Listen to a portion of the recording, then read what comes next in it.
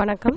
ஜெயராம் மேல்நிலைப்பள்ளி இயல் 1 8ஆம் வகுப்பு விரிவானம் சொற்பூங்கா அப்படின்ற பகுதியை தான் நம்ம தொடர்ந்து பார்த்துட்டு வரோம். அதில் நம்ம வகுப்புக்கு போகிறதுக்கு முன்னாடி ஒரு சின்ன ஒரு என்னன்னு சொல்லுவாங்க, ஒரு சின்ன சின்ன சொற்கள் நம்ம எப்படிலாம் வாழ்க்கையை எடுத்துக்கணும், எப்படிலாம் நம்ம இந்த காலகட்டத்தில், இந்த கொரோனா வைரஸ் காலகட்டத்தில் நம்ம எப்படிலாம் இருக்கணும் அப்படின்றத ஒரு சின்ன செய்திகள் போல் நான் உங்களுக்கு சொல்கிறேன். இது வழக்கமாக நான் உங்கள்கிட்ட சொல்லிட்டு வரதா. திரும்பி மேம் தமிழம்மா அப்படி சொல்லிகிட்டே இருக்காங்க அப்படின்னு நீங்கள் நினைக்கக்கூடாது. ஏன் அப்படி சொல்கிறேன்னா, அதன் பரவல், அதனுடைய கொடூரம், அந்த நோயோட கொடுமையான தன்மை எல்லாம் நம்மளை தான் பாதிக்குது, நம்மளையும் நம்ம சுற்றி இருக்கிறவங்கள தான் பாதிக்குது. அதனால தான் நான் திருப்பி நான் உங்கள்கிட்ட சொல்லிகிட்டு இருக்கிற அந்த செய்தி தான் நம்ம இந்த கொரோனா காலகட்டத்தில் இருப்பதனால நம்ம எல்லோருமே நம்மளை பாதுகாப்பாக வச்சுக்கணும். நல்ல உடல் ஆரோக்கியத்தோடும் நல்ல ஒரு மனநிலையோடும் தன்னம்பிக்கையோடு இருக்க நம்மளுக்கு வைரஸ் வராமல் நம்ம பாதுகாப்பாக இருப்போம் அப்படின்ற ஒரு எண்ணத்தை நம்ம மனதில் முதல்ல பதிய வச்சுக்கணும். அது மட்டும் இல்லாமல் அப்பா அம்மா கொடுக்குன்ற அந்த உணவுகளை நான் சாப்பிட மாட்டேன் அப்படின்லாம் சொல்லாமல் நீங்கள் அதை கண்டிப்பாக அம்மா கொடுக்கறது மருந்து தான். உணவே மருந்து, மருந்தே உணவு அப்படின்றது தான் நம்மளுடைய தமிழ் பாரம்பரிய உணவு முறைகள். அதை நம்ம எவ்வளோக்கு எவ்வளோ ஒதுக்குத்தலாமல் நம்ம எடுத்துக்கிறோமோ அவ்வளோக்கு எவ்வளோ நம்மளுக்கு உடம்பு நல்லா பத்திரமாக பாதுகாப்பாக இருக்கும். நாம் எல்லாருமே ஆரோக்கியமாக இருக்கணுன்றது தான் என்னோட எண்ணம். அதே போல் கடவுள்கிட்ட அதுக்காக நம்ம வேண்டிக் கொள்வோம். மீண்டும் விரைவில் பள்ளி திறக்க வேண்டும் என்பது தான் நம்ம எல்லோருடைய ஆசையும். விரைவில் அந்த பள்ளி திறப்பதற்காக நாம் இறைவனிடம் வேண்டிக் கொள்வோம். மாணவர்களே, இந்த கொரோனா காலகட்டத்தில் நம்ம எல்லோருமே பாதுகாப்பாக இருக்கணும், தன்னம்பிக்கையோடு இருக்கணும். நம்ம மீண்டு வருவோம், இந்த கொடிய காலத்திலிருந்து நம்ம மீண்டு வருவோம் என்ற தன்னம்பிக்கையோடு இருந்தால் மட்டுமே நாம் இதை வெல்வோம் அப்படின்றதுனால தன்னம்பிக்கையோடு வாழ வேண்டும் மாணவர்களே.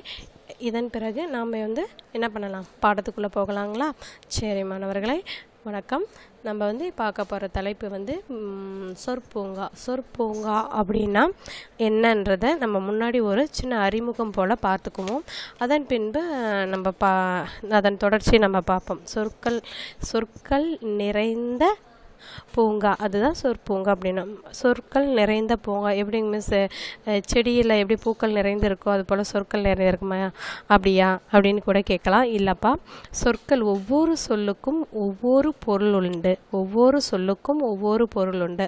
அது எப்படி இருக்குன்னா, பார்ப்பதற்கு அழகாக பூங்கா போல் இருக்குது. எப்படி இருக்குது, நம்ம எல்லோரும் இப்போ நம்மளுக்கு இந்த விடுமுறை காலம்னா நம்ம என்ன பண்ணுவோம், சுற்றுலா போவோம். என்னென்னா பூங்காக்கள் நிறைந்த இடத்துங்களுக்கெல்லாம் போகும்போது நம்ம என்ன பண்ணுவோம், அங்கே பூக்கள் நிறத்தை பார்ப்போம், வடிவத்தை பார்ப்போம், அதை மலர்ந்துள்ள அழகை ரசிப்போம். அப்படி ரசிக்கும் போது என்ன ஆகும், நம்மளுக்கு நம் மனதில் இருக்கின்ற அந்த சோர்வுகள் எல்லாம் போய் ஒரு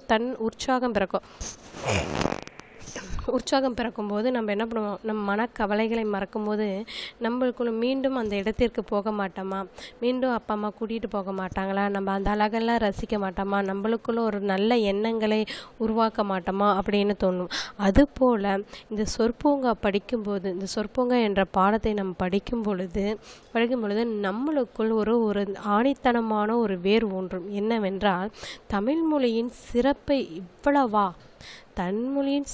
இவ்வளவு ஒரு புதையலா, பொக்கிசமா நம்மளுடைய தமிழ் மொழி தோண்ட எப்படி புதையல் எடுத்துக்கொண்டே இருப்பது போல, தோண்ட புதையல் கிடைப்பது போல, பூமிக்குள்ளே இருக்கின்ற பூமியை தோண்ட எப்படி நம்மளுக்கு அற்புதங்களும் புதையல்களும் கிடைப்பது போல, கடலுக்குள் ஆழத்தில் செல்லும் பொழுது எப்படி அந்த கடலின் அற்புதங்கள் நம்ம பார்ப்பது போல, தமிழ் மொழியில் உள்ள அந்த சொற்களின் பொருள் அர்த்தங்களை நாம் படிக்க ஆழம் போக நிறைய நூல்களை பார்க்கும் பொழுதும் படிக்கும் பொழுதும் கேட்கும் பொழுதும் தமிழ் மொழியின் சிறப்பு இவ்வளவா என்று அளந்து சொல்ல முடியாத அளவுக்கு விரிந்து பறந்து கிடக்கிறது.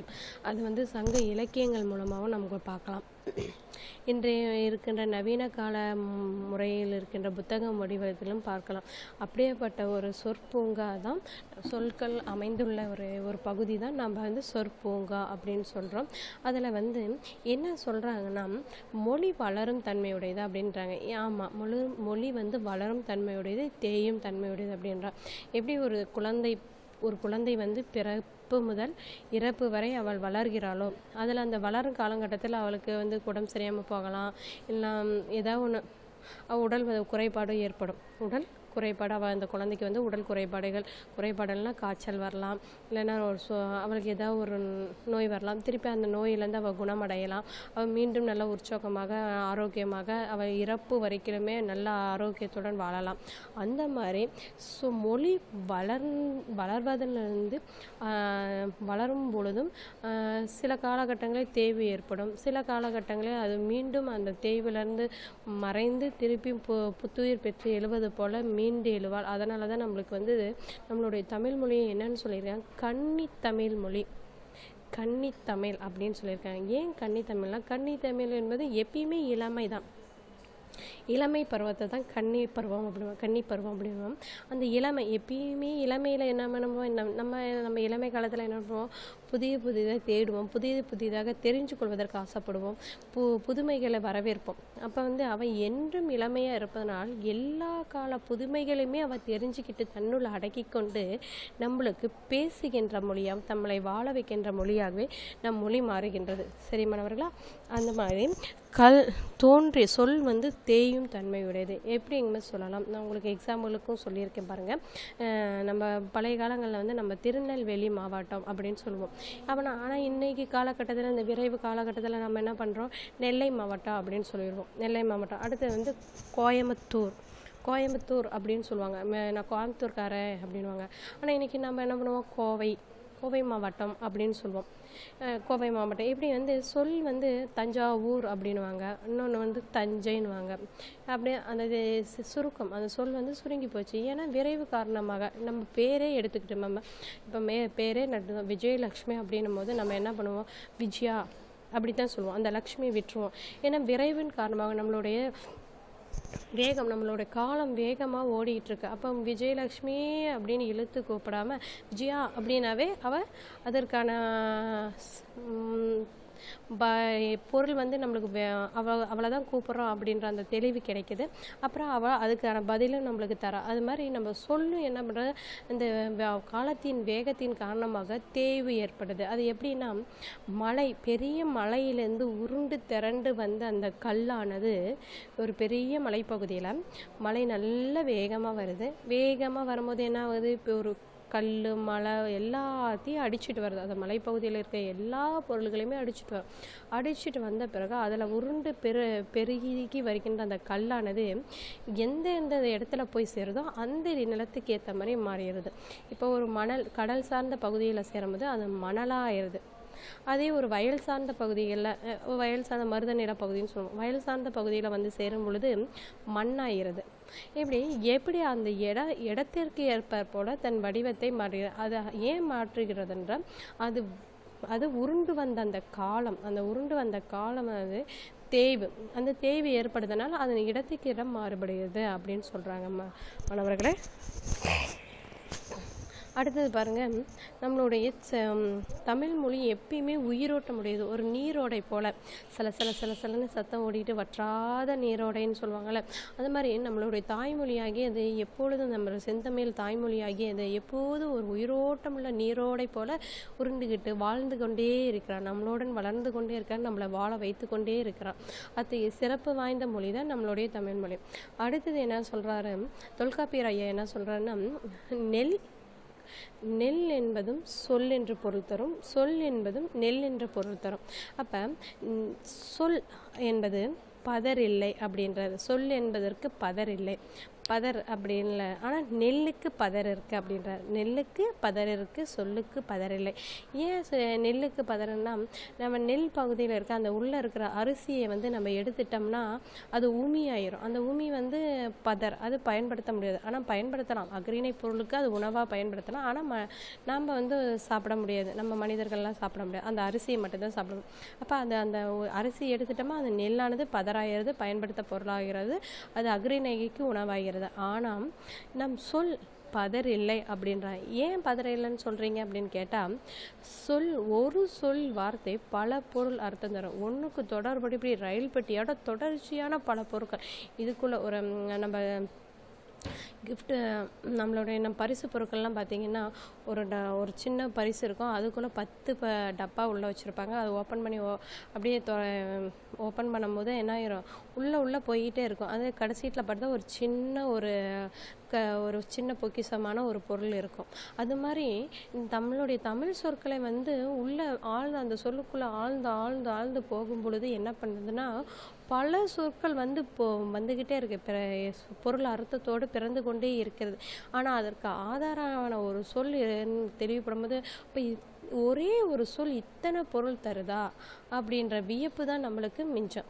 வியப்பு தான் அங்கு ஒரு பதிலாக இருக்கிறது. இவ்வளவு ஆழமான ஒரு சொற்பொருள் அடங்கிய தமிழ் மொழியை நம்மளுடைய தமிழ் மொழி அப்படின்ற கேட்குற அளவுக்கு தான் இருக்கும். அதை வந்து தொல்காப்பியர் ஐயர் என்ன பண்ணுறாரு, நெட்டெழுத்துக்கள் எல்லாம் ஓரெழுத்து ஒரு மொழின்றார். ஆனால் வந்து அவருக்கு பின்னாடி வந்து தோன்றிய பவனந்தி முனிவர் என்ன பண்ணுறாருன்னா, இல்லை ஓரெழுத்து ஒரு மொழி அப்படின்ற எழுத்துக்கள் வந்து 42 இருக்குது. அதில் 40 எழுத்துக்கள் வந்து நெடில், 2 எழுத்துக்கள் வந்து குறில் எழுத்து. இவை எல்லாமே ஓரெழுத்து ஒரு மொழி, இவை எல்லாமே பொருளுடையது அப்படின்னு சொல்கிறாங்க. அதற்கான விளக்கமும் நம்ம சென்ற வகுப்பில் பார்த்தோம். இதன் தொடர்ச்சியை தான் நம்ம இப்போ பார்க்க போகிறோம். இப்போ நம்ம பார்க்க போகிற பாடத்துக்குள்ளே போகலாமா மாணவர்களே? இதை வரைக்கும் சொன்னது நம் முன்பு நடத்திய பாடத்தின் அறிமுகம். ஏன்னா நம்ம பாடத்துக்குள்ளே போகும்போது நீங்கள் வந்து நம்ம முன்னாடி என்ன நடத்தினாங்க, நம்ம புத்தகமாக இருந்தால் நம்ம என்ன பண்ணோம், வகுப்பறையில் இருக்கும்போது நம்ம புத்தகமாக இருந்தால் பிரிஞ்சு இது வரைக்கும் நடத்தியிருக்கேன்பா, இதோட பார்க்க போகிறோம் அப்படின்னு.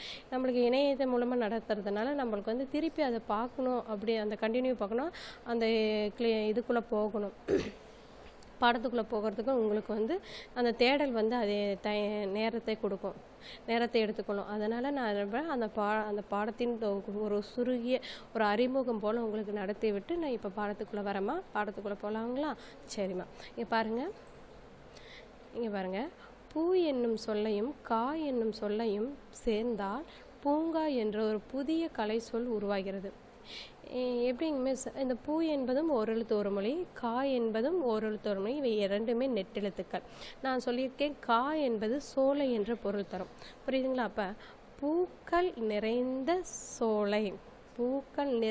சோலை பகுதியை நம்ம என்னன்னு சொல்லுவோம்னா பூங்கா அப்படின்னு சொல்லுவோம். இப்போ பூவும் ஒரு சொல், அதில் கா என்பது சோலை என்ற பொருள் தரும்.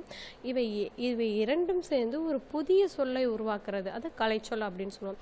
அந்த புதிய சொல் எதுன்னா பூங்கா, பூக்கள் நிறைந்த சோலை பூங்கா அப்படின்னு சொல்லுவாங்க. அத்தகைய சிறப்பு மிகுந்த அந்த சொற்களை தான் நம்ம பூங்கான்னு சொல்லுவோம். இத்தகைய கலை சொற்களில் வந்து நம்ம பார்க்கும்போது இது மாதிரி நிறைய புதிய சொற்கள் நம்மளுடைய தமிழ் சொற்களில் இருக்குது. பூங்கா, அடுத்து நம்ம இப்போ கூட நிறைய சொல்லலாம். பசு, ஆனாவே பசுன்னு சொல்லுவோம். புரியுதுங்களா?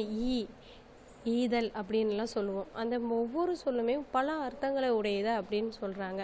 இந்த மாதிரி இந்த 2 சொற்களும் வெறும் 2 எழுத்துக்கள், ஆனால் அந்த 2 எழுத்துக்கள் சேர்ந்து ஒரு புதிய சொல்லை உருவாக்குற அந்த திறன் எங்கே இருக்குன்னா நம் தமிழ் மொழியில் தான் இருக்கிறது என்பதை ஆணித்தனமாக இங்கே சொல்லலாம் மாணவர்களே. அதற்கு பாருங்கள், யா என்பது வினா பொருள்களில் வருவது. யா என்பது வினா பொருள் வருவது. அந்த ஒரே எழுத்து என்னென்ன பொருள்களில் வரும், என்னென்ன பொருள்களில் நம்ம சொல்லலாம், என்னென்ன சிறப்புகளை உடையது அப்படின்னா அந்த வினா என்பது வினா பொருளில் வருவது. இந்த யாவும் சொல்லலாம் நம்ம ஊடகத்தெல்லாம் பார்த்தீங்கன்னா இந்த ஏவும் சொல்லுவாங்க. ஊடகத்தெல்லாம் பார்க்கும்போது நம்ம இந்த யார், எங்கே, எப்பொழுது, யாரால், எதற்காக அப்படின்ற பல கேள்விகள் ஒரு செய்தின்னு எடுத்துக்கிட்டோமா அதில் பல கேள்விகள் வந்து இந்த கேள்விகள் எல்லாமே வரும். யாரால், எப்பொழுது, எங்கே, எப்படி, எதனாலே, எதற்கு அப்படின்ற பல கேள்விகள் வரும். இப்போ இந்த ஏவும் யாவும் ஒரே வினா பொருளில் தான் இருக்கும். இந்த இந்த இந்த கான்செப்ட், இந்த வடிவத்தை வச்சு தான் இன்றைக்கி ஊடக செய்தித்துறைகள் எல்லாமே வந்து தொடர்ந்து நடைபெற்று கொண்டு இருக்குது. தன்னுடைய செயல்பாடுகளை நிறுத்தாமல் நடைபெற்று கொண்டு இத்தனை கேள்விக்கு நான் விடை தேட வேண்டும். அப்போது ஒரு கேள்வியின் கேட்கும் பொழுது அதற்குள்ள இருக்கிற பதில் வந்து எத்தனை கேள்வி, அந்த ஒரு கேள்விக்கு எத்தனை வினாக்களை நம்ம கேட்கணும், அந்த வினாக்களுக்கு எத்தனை பதில் சொல்ல வேண்டும் அப்படி என்பது தான் இதன் மூலம் கொடுக்குறேன். அப்போ யா என்பது ஒரே ஒரு எழுத்து. அந்த வினா எழுத்தானது, அந்த வினா பொருளானது என்னென்ன கேள்விகளை கேட்கலாம், அதை வைத்து என்னென்ன கேட்கலாம். யாது, யாவர், யாவன், யாவல், யாங்கு, யாண்டு, யார், யாவை என பல சொற்களை உருவாக்கலாம். புரியுதுங்களா? இதெல்லாம் வைத்து தான் இன்றைக்கி செய்தித்துறைகளை வந்து தொடர்ந்து செயல்பட்டுருக்கு. இந்த கேள்விகள் எல்லாமே இல்லை என்றால் அதற்கான பதில் நம்மளுக்கு கிடைக்காது. நமக்கு வந்து செய்திகளும் முழுமையாக நம்மளாம் வந்து சேர்வதற்கு வாய்ப்பே இல்லைன்னு தான் சொல்லுவேன். அப்போ இந்த ஏவும் யாவும் தான் வினாக்களுக்கான பல அடிப்படை கேள்விகளை கேட்பதற்கு, பல சொற்களை உருவாக்குவதற்கு அடிப்படையாக இருக்குது அப்படின்னு நம்ம சொல்லலாம் மாணவர்களே. அடுத்தது பாருங்க, ஆ, மா, நீ, மீ, பி, உ, சே, தே இவை எல்லாம் ஓரெழுத்து ஒரு மொழி அப்படின்னு சொல்லிட்டாங்க. இவை எல்லாமே வந்து ஓரெழுத்து ஒரு மொழி. நம்ம இப்போல்லாம் வந்து பார்த்திங்கன்னா இந்த மாதிரி வார்த்தைகளை நம்ம அடிக்கிறோம். நீயா, ஆமாம், ஆ அப்படின்லாம் சொல்லுவோம். ஓஹோ அப்படின்லாம். மீ நம்ம ஆங்கில வார்த்தைகளை சொல்லுவோம். மீ அப்படின்னுவோம். இந்த மாதிரி அது ஆங்கில வார்த்தை மீ. ஆனால் இங்கே மீன்னு பொருள் ஒரு எழுத்து ஒரு மொழி அப்படின்னு சொல்லியிருக்காங்க. அப்படி இந்த எழுத்துக்கள் எல்லாம் ஒன்றோடு ஒன்று சேரும் பொழுது அது ஒரு புதிய சொற்களாக உருவாகுது. எப்படி மிஸ் அதெல்லாம் புதிய சொற்கள் நம்ம ஒரு வார்த்தைகளை உருவாக்கலாம்னா, நான் உங்களுக்கு ஒரு சில வார்த்தைகளை கொடுத்துருக்கேன் பாருங்கள் மாணவர்களே. ஆ என்பது பசு. மா என்பது என்ன? பெரிய அப்படின்ற பொருள் வரும். விலங்கு அப்படின்ற பொருள் வரும். சரி, இந்த ஆவும் மாவும் சேர்ந்தால் என்ன பொருள் தருதுன்னா காட்டு பசு.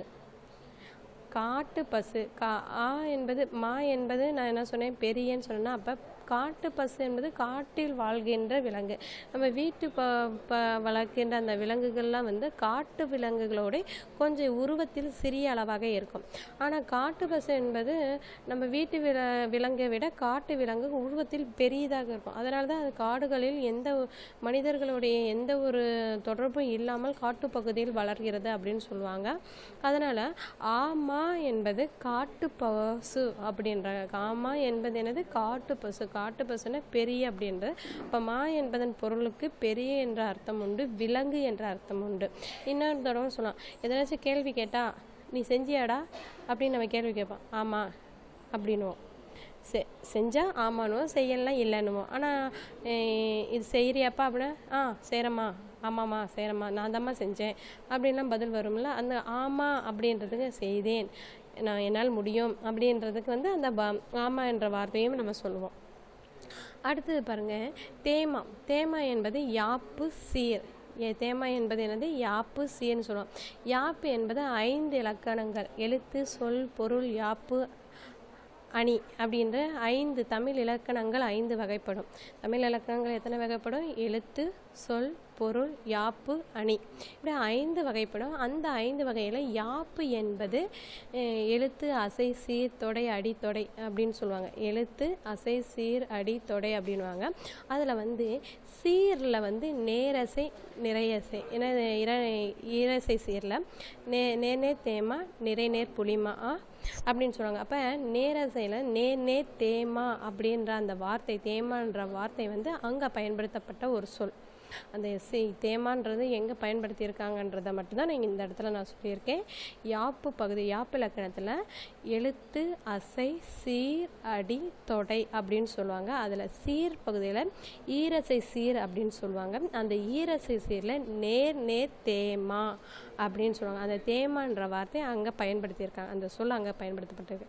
அப்படி பீமான்றது பெயர். இன்றைக்கி நிறைய நம்ம பீமா அப்படி நாடகத்தில் பார்க்குறோம், பீமான்ற ஒரு பெயர்கள்லாம் இருக்குது. அடுத்தது மா என்பது பெரிய என்ற பொருள் வரும். மா என்பது பெரிய என்ற ஒரு பொருள் வரும். அப்புறம் நீ அப்படின்றது முன்னிலை, நம்மளுக்கு முன்னிலையில் இருக்கிறவங்க நீயா செஞ்ச அப்படின்லாம் நம்ம கேள்வி கேட்போம். அப்போ இவை எல்லாமே ஓரெழுத்து ஒரு மொழியில் தான் வருது அப்படின்னு நம்ம சொல்லலாம் மாணவர்களே.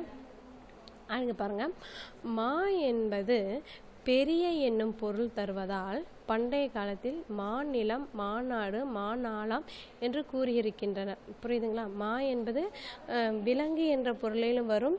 அடுத்து இன்னொன்று பெரிய என்ற பொருளில் வரும். இங்கே பெரிய அப்படின்னு என்பது என்னன்னா, பெரிய எனும் பொருள் வருவதால் பண்டைய காலத்தில் என்னென்னு சொல்லியிருக்காங்க, மாநிலம், மாநாடு, மாநாளம் என்று கூறியிருக்காங்க. எப்படி சொல்லியிருக்காங்கன்னா, மாமன்னர்னுவாங்க, பெரிய மன்னர். அந்த நம்ம சேர சோழ பாண்டியர்களுக்கெல்லாம் வந்து மாமன்னர் என்ற பேர் இருக்குது.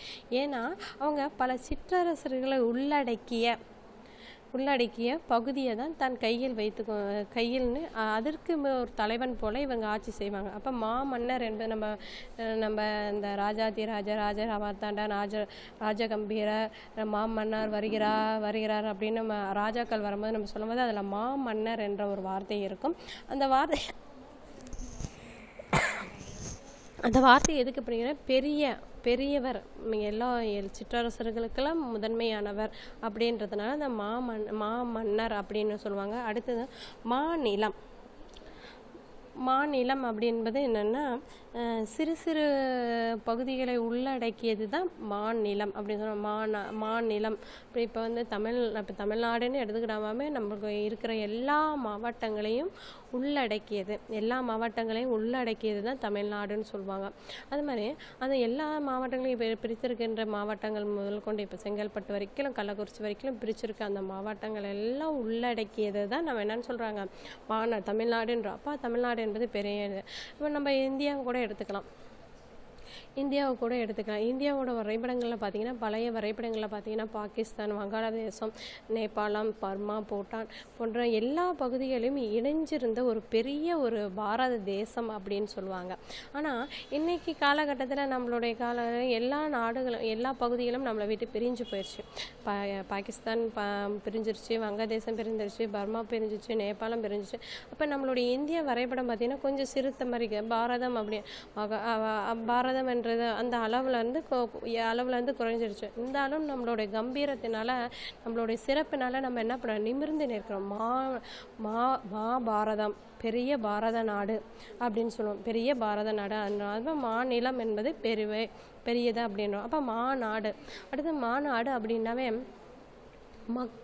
அதிகப்படியான மக்கள் கூடுகின்ற பகுதியை தான் கூடி அங்கே என்ன பண்ணுவாங்க, அந்த பேச்சுகளை கேட்பாங்க. இப்போ பெரிய பெரிய மாநாடெல்லாம் நம்ம காந்தியடிகள் பேசிய மாநாடு, நேதாஜி பேசினது மாநாடுகள், பாரதியார் பேசினது, இந்த மாதிரி அண்ணா பேசினது, இந்த மாதிரி இடங்கள்லாம் அவரெல்லாம் இந்த தலைவர்கள்லாம் பேசும் பொழுது மக்கள் கூட்டம் அலையென திரண்டிருக்கும். அப்படியே அந்த இது மக்கள் இருக்காங்களா இல்லை சும்மா பொம்மைங்க இருக்காங்களா, அந்த மாதிரி வந்து மக்கள் கூட்டம் பெருகி இருக்கும். அவங்க அந்த மாதிரி தலைவர்கள்லாம் பேச்சு கேட்பறதுக்கு மக்கள் வந்து அலை போல வருவார்கள் அப்படின்வாங்க. அப்போ அதிகப்படியான மக்கள் கூடுகின்ற அந்த இடத்துல தான் மாநாடு போடுவாங்க, மாநாடுன்னு சொல்லுவாங்க. அதே மாதிரி மாநாளம் அப்படின்னா என்னன்னு சொல்லுவாங்க, நாளம் என்பது உலகம் அப்படின்னு சொல்லுவாங்க. மானம் என்பது என்னது, உலகம்னு சொல்லுவாங்க. உலகம் அப்போ பெரிய உலகம். நம்மளுடைய தமிழ் நாடையே எடுத்துக்கிட்டிங்கன்னா, இப்போ வரலாற்று சான்றுகள் மூலமாக நான் சொல்கிறேன் பாருங்கள். குமரி கண்டம் அப்படின்ற ஒரு கண்டம் இருந்ததுன்னு சொல்லுவாங்க. இது வந்து இயற்கை சீற்றத்தினாலும் கடல்கோளாலும் அழியப்பட்ட ஒரு நகரம் தான் குமரி கண்டம். அந்த குமரி கண்டம் எங்கே இருந்ததுன்னா, ஸ்ரீலங்கா இப்போ இன்றைக்கி ஒரு தனி நாடாக இருக்குது. ஸ்ரீலங்கா அன்றைய காலகட்டத்தில் நம்மளுடைய தமிழ்நாட்டோட இணைந்த பகுதி. அப்புறம் கடல்கோளால் அது பிரிஞ்சிருச்சுன்னு சொல்லுவாங்க. ஆனால் அத்தகைய பிற கடல்கோளால் அழியப்பட்ட ஒரு கண்டம்னா குமரி கண்டம். அதில் வந்து தமிழர்கள் வாழ்ந்தார்கள் அப்படின்ற வரலாற்று சான்றுகளும் இன்றைக்கி நம்ம நிறைய பார்த்துருக்கோம். வரலாற்று சான்றுகள், வரலாற்று குறிப்புகள் இருக்குது. இன்றைக்கி பல நாடுகள் வந்து குறுகிய தன்மையுடையது இருக்குதுன்னா அதன் வரலாற்றுலேருந்து நம்ம அந்த உலக மேப்புகளாக, பழைய உலக மேப்புகளெல்லாம் பார்த்திங்கன்னா வந்து குறைந்து போயிருக்கு. அந்த வரலாற்றுலேருந்து, அந்த அடையாளத்துலேருந்து குறைந்து கடல்கோளாலும் இயற்கை சீற்றங்களாலும் வந்து என்ன அந்த வடிவம் மாறி இருக்கு. அதே மாதிரி மாறப்பட்டது தான் நம்மளுடைய குமரி கண்டமும். இப்போ நாளம் என்பது என்னென்னா பெரிய உலகம். அந்த பெரிய உலகத்தில் வாழ்ந்தவர்கள் தான் நம்மளுடைய தமிழர்கள் அப்படின்றதுக்கு தான் நீங்கள் சொல்கிறேன். அப்போ நாளம் அப்படின்னா உலகம் என்ற பொருள் தரும். மா என்பது என்னென்னா பெரிய அப்படின்ற பொருளில் வருகிறது என்று கூறுகிறார்கள் மாணவர்களே. அடுத்தது பாருங்கள், மா என்பது விலங்கு பொருள்களிலும் வருவதால் அவ்வார்த்தைகளை வைத்து அவ்வார்த்தைகளை கூறியிருக்கார்கள். மா என்பது 2 பொருள் தரும். மா என்பது பெரிய என்ற பொருளில் தரும். மா என்பது விலங்கு என்ற பொருளிலும் வருவதால் அவ்வார்த்தைகளை கூறியிருக்கார்கள் அப்படின்னு சொல்கிறாங்க. பாருங்கள், அரிமா, பரிமா, நரிமா, வரிமா, கரிமா. இப்போ மா என்பது என்னது? விலங்கு. மா என்பது என்னது? விலங்கு. அப்புறம் பெரிய என்ற பொருள் வரும். ஆனால் இங்கே நம்ம விலங்குக்கான அர்த்தத்தை மட்டும் எடுத்துக்கலாம். பாருங்கள், அரி என்பது சிங்கம். அரி என்பது என்ன? சிங்கம். பரி என்பது குதிரை அப்படின்னு சொல்லுவாங்க. நரி அந்த விலங்கு தான். நரியோட பேர் தான் நரின்னு சொல்கிறாங்க. அப்போ வரிமா அப்படின்னா வரி குதிரை. வரிமானா என்னென்னு அர்த்தம்? வரி குதிரைன்ற அர்த்தம். கரிமானா யானை அப்படின்ற பொருள். கரி என்றால் யானை என்ற பொருள் இருக்குது. அந்த மா என்பதனால் அது விலங்கு, காட்டு விலங்கு அப்படின்றதெல்லாம் சொல்லலாம். புரியுதுங்களா? பெரிய விலங்கு. விலங்குகளில் உருவத்தில் பெரியது அப்படின்னா யானைன்னு சொல்லுவாங்க. அங்கே பெரிய என்றும் எடுத்துக்கலாம், விலங்கு அப்படின்ற பொருளிலும் நம்ம எடுத்துக்கலாம் மாணவர்களா. ஆனால் கரி என்பது யானையை குறிக்கும் பொருள். புரியுதுங்களா? இப்போ பாருங்கள், ஒரு சொல் அந்த இடத்திற்கு ஏற்படும் இடத்திற்கு வரும்பொழுது அந்த இடத்திற்கு ஏற்ப அந்த பொருள் மாறுபடுகிறது. இங்கே மா என்பது பெரிய என்ற பொருளில் வருது. மாநிலம், மாநாடு, மாநாளம் அப்படின்ற பெரிய பொருள் வருது. இங்கே மா என்பது விலங்கில் வருதுனால அரிமா, பரிமா, நரிமா, வரிமா, கரிமா என்ற பொருளில் வருது. அப்போ இடத்திற்கு ஏற்ப பொருள் அர்த்தம் மாறுபடும். புரியுதுங்களா? நம்ம அதுக்கு எக்ஸாம்பிள்லாம் உங்களுக்கு அதுக்கு எடுத்துக்கிட்ட என்ன சொல்லலாம், நம்ம வா அப்படின்றதுக்கும் வாங்க அப்படின்றதுக்கும் வரியாப்ப அப்படின்றதுக்கும் அந்த குரல்லையே நம்ம தெரியுது. வாங்க அப்படின்னும் போது அன்பாக கூடுறோம், வா அப்படின்னா அதிகாரத்தோட கூப்பிட்றோம், வரியா அப்படின்னும் போது அங்கே ஒரு கெஞ்சுற மாதிரி வரும். இந்த மாதிரி அந்த குரலோட அதிர்வுகளுக்கும் அந்த பொருள் மாறுபடும். எப்படி ஒரு சொல் வந்து பெரிய என்ற பொருளையும் மாறுபடுது, விலங்கு என்ற பொருளையும் மாறுபடுது. ஆனால் அந்த குரல் அதிர்வுகளிலும் அந்த பொருள் மாறுபடுகிறது அப்படின்றது நம்ம தமிழ் மொழியில் மட்டும்தான் அது உள்ளடக்கமாக இருக்கிறது. நீங்கள் ஆங்கிலத்தில் பார்த்திங்கன்னா ஒரு வார்த்தையை சரளமாக பேசிட்டு போயிடுவாங்க. ஆனால் நம்ம தமிழ் மொழியில் ஒவ்வொரு அந்த வடிவத்துக்கும் அந்த இடைவெளிக்கும் அந்த சொல் உச்சரிக்கின்ற அந்த தன்மைக்குமே வந்து பல அர்த்தங்கள் இருக்கின்றதை நம்ம இதன் மூலம் தெரிஞ்சுக்கிறோம் மாணவர்களே. அடுத்தது பாருங்கள், ரொம்ப பிடிச்ச இடம். இந்த இடம் வந்து நம்மளுக்கு ரொம்ப ஈஸி. பாருங்கள், ஈ என்பது ஒரு உயிரினத்தை குறிக்கும். அப்படின்னு சொல்கிறோம்ல, நம்ம பழங்கள், மாம்பழ சீசன், முக்கணிகள் அப்படின்னு சொல்லுவோம்ல, பழ, வாழை, இந்த 3மே அதிகமாக உற்பத்தி ஆகின்ற அந்த காலகட்டத்தில் இந்த ஈக்களும் அதிகமாக உற்பத்தி ஆகும். அது இல்லாத வீடு இருக்குன்னு சொல்லவும் முடியாது. ஏன்னா அந்த பழங்கள் இருக்கின்ற அந்த வாசனைக்கும் அந்த சுவைக்கும் அந்த ஈக்கள் வந்து மோச்சிக்கிட்டே இருக்கும். அப்போ என்பது ஒரு உயிரினத்தையும் குறிக்கும். அடுத்தது வந்து ஈதல் என்பது கொடுத்தல் என்ற பொருள் வரும். இப்போ வறியவர்களுக்கு இருப்பவர்கள், பொருள் இல்லை என்று வருபவர்கள் பொருள் இருப்பவர்களுக்கு கொடுப்பார். பொருள் இருப்பவர்கள் வந்து அந்த வறியவர்களுக்கு கொடுப்பாங்க. அப்போ ஈதல் அப்படின்னு சொல்லுவாங்க. அந்த பண்டைய காலங்கள்லாம் பார்த்தீங்கன்னா புலவர்கள் ரொம்ப வறுமையாக இருக்கிற புலவர்களும் இருக்காங்க, நல்ல செல்வம் நிறைந்த புலவர்களும் இருப்பாங்க. இப்போ வறுமையாக இருக்க புலவர்கள் தன் வறுமையை போக்குவதற்கு எங்கே போவார்கள்னா பொருளும் நல்ல ஆட்சியும் புரிகின்ற நல்ல அரசனிடம், புலமை உள்ள ஒரு அரசனிடம் போய் தன் பாடல்களை பாடி அதற்கான பொருளை பெற்று அதன் மூலம் தன்னுடைய வறுமையை போக்குவார்கள். அந்த மாதிரி இருக்கிறது தான் ஈதல் அப்படின்னு சொல்லுவாங்க. ஈதல் என்றால் கொடுத்தல். அப்படி இருக்கிறவங்க இல்லாதவங்களுக்கு கொடுப்பது, இருக்கிறவங்க இல்லாதவங்களுக்கு கொடுத்தல் அப்படின்றது தான் ஈதல். அப்படி இப்போ நம்ம ஃப்ரெண்டு நம்மகிட்ட பென்சில் இல்லை, நம்மக்கிட்ட பென்சிலை நம்ம உடனே பக்கத்தில் இருக்கிறவர்கிட்ட எனக்கு அதை கொடுப்பா, பென்சில் கொடுப்பா, நான் எழுதிட்டு உடனே தரேன் அப்படின்னு நம்ம சொல்லுவோம்ல, அதுதான். இப்போ கொடுத்தல் என்பது ஈதல் அப்படின்ற பொருளில் வரும். அடுத்தது பாருங்கள் ஈ. இது அதிகமாக எல்லாருமே நம்மளாம் செய்வோம், அதிகமாக செய்வோம். நம்ம வீட்லேயும் செய்வோம், வகுப்பறையிலையும் செய்வோம், நம்ம தோழிமார்கிட்டையும் செய்வோம். எல்லாருக்கிட்டையும் இங்கே சொல்கிற ஒரு இடம் வந்து ஈ, பல்லை காட்டாத அப்படின்னு சொல்லுவாங்க. நம்ம ஏதோ ஒரு தவறு, மன்னிக்க முடியாத தவறில்லை, எது சிறிய தவறு செஞ்சிட்டோமா, அதை யாருனாச்சும் பார்த்துட்டாங்களே இல்லை நம்மளை திருப்பி அது ஏன் இந்த இடத்துல அதை செஞ்சேன் அப்படின்னும் போது நம்ம உடனே செய்கிறது வந்து சாரி சொல்ல மாட்டோம், மன்னிச்சிருங்கன்னு சொல்ல மாட்டோம், நம்ம தப்பு பண்ணிட்டேன்னு சொல்ல மாட்டோம். உடனே நம்ம காட்டுற அந்த வேலை பல்லை காட்டாது, பல்லை காட்டுவோம், பல்லை காட்டாத அப்படின்னுவாங்க. அது அன்பாக சொல்கிற இடத்துல அந்த அந்த செயலை இருக்கும். அதிகாரமாக சொல்கிற இடத்துல நம்ம அதை செய்ய மாட்டோம். அன்பாக சொல்கிற இடத்துல மட்டும்தான் அந்த பல்லை காட்டாத. ஏன்னா நம்ம தவறு அவங்க வந்து சுட்டி காட்டி நம்மளை திருத்திக்கிறதுக்கு ஒரு நல்ல வாய்ப்பாக சொல்கிறதுனால நம்ம அன்பு சொல்கிற இடத்துல மட்டுமே அந்த அந்த அந்த செயலை நம்ம செய்வோமே தவிர, அதிகாரம் செய்கின்ற அந்த இடத்துல வந்து நம்ம அந்த அப்படியே குமிஞ்ச தலை நிமிராமல் நிற்போம். அப்போ வந்து அன்பு காட்டுகிற அந்த இடத்துல மட்டும்தான் அந்த ஈ அப்படின்ற பல்லை காட்டாத அப்படின்ற ஒரு பொருளும் இருக்குது. புரியுதுங்களா? அந்த இடம் பொருள் புரியுதா? எந்த இடத்துல காட்டுவோம், எந்த இடத்துல அந்த செயலை செய்ய மாட்டோம். அதிகாரம் செய்கின்ற இடத்தில் அதை செய்ய மாட்டோம். அன்பு காட்டுகின்ற அந்த இடத்துல மட்டும்தான் அந்த பல்லை காட்டுவோம். ஏன்னா அந்த அன்பு வந்து நம்ம செய்கின்ற தவறை நம்மளை திருத்தி கொள்வதற்கு ஒரு வாய்ப்பாக இருக்குமே தவிர, அதை வந்து சுட்டி காட்டியே நம்மளை கேவலப்படுத்துகிற மாதிரி அந்த செயல் நடக்காது. நம்மளை வந்து திருத்தி கொள்வதற்கு தான் அந்த வாய்ப்பு கொடுப்பாங்களே தவிர, அந்த இடத்துல மட்டும்தான் நம்ம பல்லை காட்டாத. இதை வந்து நம்ம தோழிமார்கிட்ட செய்வோம், நம்ம அப்பா அம்மா கிட்ட செய்வோம், இல்லை நம்ம உடன் பிறந்தவர்கள்ட்ட தான் இந்த செயல்கள்லாம் செய்வோம். இல்லை நம்மளுக்கு நெருங்கிய நம்ம யார் மேலே அதிகப்படியான அன்பு வச்சுருக்கோமோ அவங்கக்கிட்ட இந்த செயலை செய்வோம். இது எல்லா இடத்திலும் இந்த செயல் நடைபெறாது. புரியுதுங்களா? இடத்துக்கு இடம், அந்த சூழ்நிலைக்கு ஏற்ப பொருள் மாறுபடும், அந்த பொருளுக்குள்ள அர்த்தமும் மாறுபடும். புரியுதுங்களா மாணவர்களே? என்று அறிவுரையை குறிக்கும்.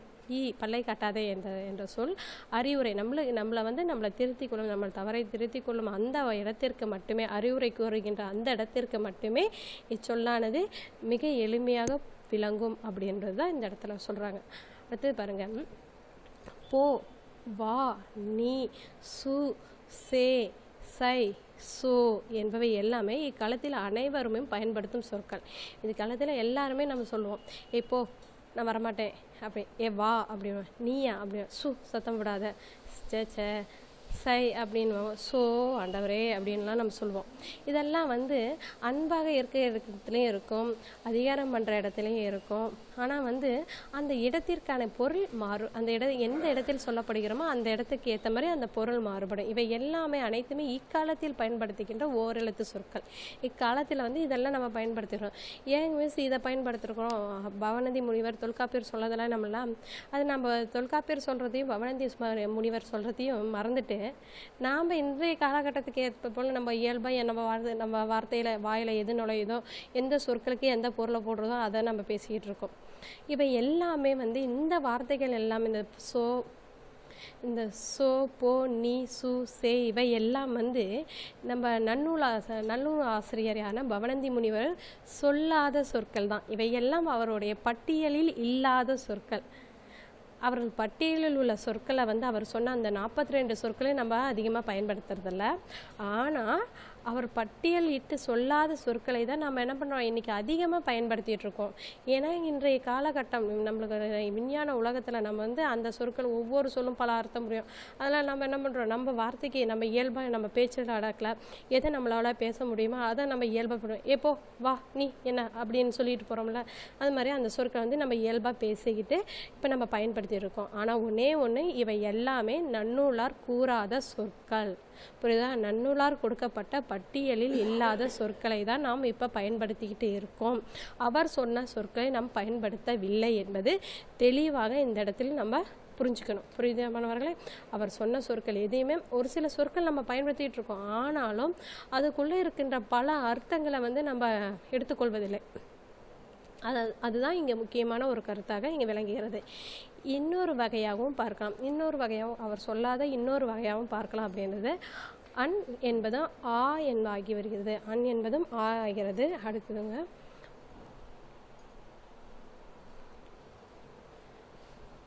என்பது ஆ ஆகிறது, மண் என்பது மா ஆகிறது மாணவர்களே. இத்துடன் பாருங்கள், இன்னொரு வகையாகவும் பார்க்கலாம். அன் என்பது சொல் வந்து குறைஞ்சி போயிடுச்சு. எழுத்துக்களை வந்து நம்ம சுருக்கி பேசுகிறோம்.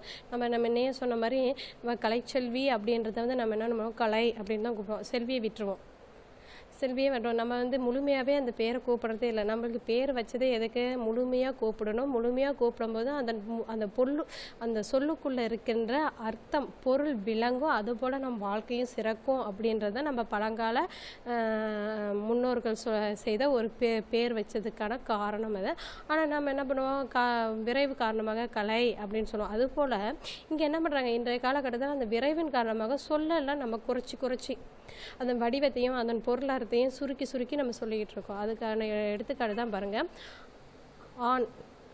ஆண் என்பது ஆ என்றும், மான் என்பது மா என்று ஆகியது அப்படின்னு சொல்கிறாங்க மாணவர்களே. இவையெல்லாம் வந்து இந்த விரைவு காரணமாக தான் சுருங்கியதை தவிர அதன் உள்ள சொல்ல அர்த்தங்களும் அதில் உள்ள பொருளும் என்றைக்குமே சுருங்குவது இல்லை.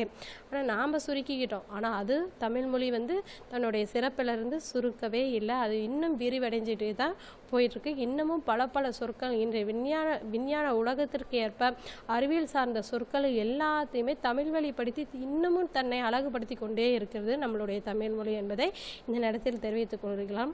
மாணவர்களே, நன்றி, வணக்கம். இத்துடன் இவ்வகுப்பு முடிகிறது. மீண்டும் சொல்வதால் தான் நாம் இறைவனிடம் வேண்டிக் கொள்வது ஒன்றே ஒன்றுதான், விரைவில் பள்ளி திறக்க வேண்டும். உங்களையும் பார்க்க அந்த காலகட்டம் விரைவில் வர வேண்டும் என்று பாடத்தை முடித்துக் கொள்கிறேன். நன்றி, வணக்கம்.